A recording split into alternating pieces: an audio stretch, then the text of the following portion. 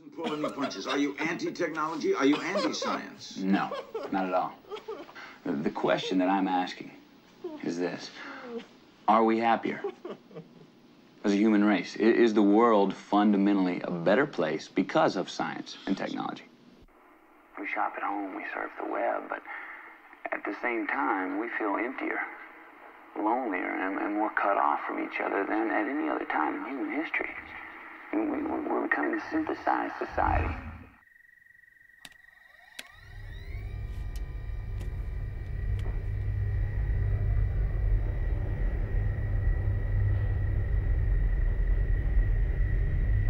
I think it's because we're looking for the meaning. Well, what is the meaning?